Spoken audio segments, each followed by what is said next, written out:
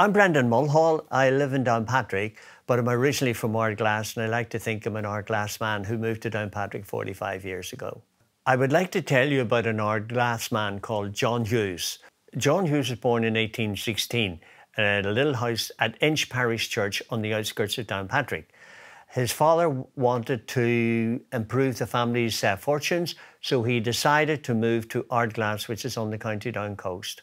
When they moved to Ardglass, John was only 6, and they lived in what we would call today as a hovel. A hovel was a mud house with a straw roof on it, a thatched cottage. They would existed on meagre rations of herring, mackerel and other fish that they would have caught through the summertime. That would have been substituted with some little vegetables out of the garden. They'd have made up a broth or a soup. So that would sustain them right through to March, whenever the fishing would start again. John was very concerned that if this hard life was not a way he wanted to exist, and he yearned and thought about going abroad to places, maybe America or Australia. He had a brother, Desmond, who was in New York, and he thought New York might be the place to go. The trip to New York is arduous. He had to get from Ardglass down to Cork. That would take 3 weeks. 6 people sitting in the back of an old jaunting car type thing. Sometimes they would walk. 3 weeks later, he got down as far as Cork. He shipped in on a vessel called the Creole, which is a 2-masted bark, and they would have had maybe 150 passengers on board across the North Atlantic. When he arrived in New York, he was greeted by his brother Desmond, and Desmond suggested they would find accommodation quite easy in New York, but that wasn't to be the case. When they went to look for accommodation, they were greeted by the signs that we sometimes came across in later years: no blacks, no dogs, no Irish. So the only thing for them was hot bedding.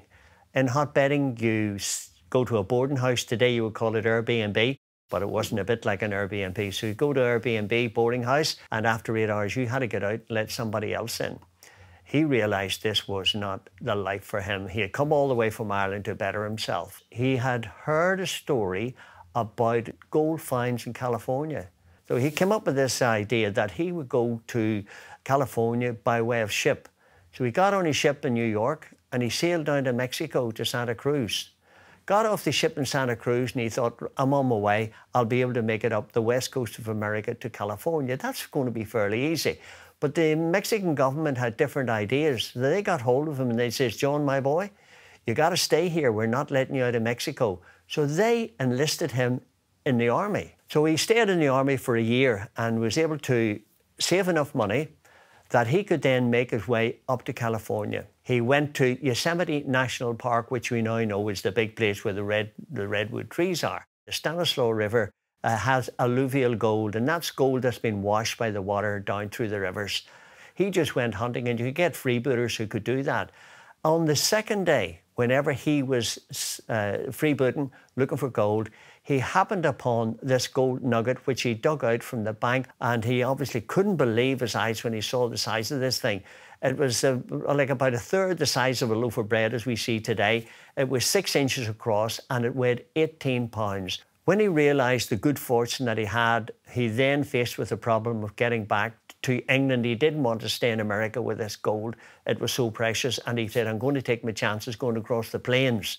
In New York, he got a ship that took him to Liverpool. He thought, the best thing I can do with my gold nugget is go to the Bank of England. Now, that was a big step. A guy from Ardglass going to the Bank of England with a big gold nugget, you know, it sounds a bit odd. They greeted him with open arms because the story had gone before him. They eventually settled on £1,000. Now, £1,000 in those days, how many millions is that today? And every time they have a board meeting or the executive meeting in the Bank of England, the gold nugget comes out and they put it on the table where the directors and board members sit around the table. John then made his way back to Ardglass, where, of course, they were waiting for him. Fantastic. Here comes our local millionaire, the first millionaire probably in Northern Ireland that we ever heard of. And back in Ardglass, the first thing he did was buy a fishing boat. And I'll ask you, what did he call the fishing boat? Nugget.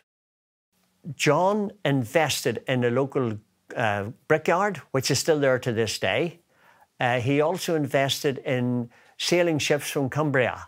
And Cumbria in England would have been trading back and forward with herring and coal and things like that.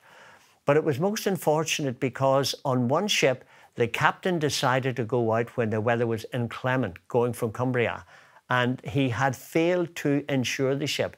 The ship was filled with cargo, left Cumbria and floundered with all hands in the Irish Sea. And of course, most of John's fortune went down with the ship. But I do have a photograph of the nugget when it was presented to the Bank of England. From that photograph, I measured it up, took a few dimensions, and I created this nugget, which I must say for my grandchildren think I'm a millionaire. They think this nugget is absolutely unbelievable.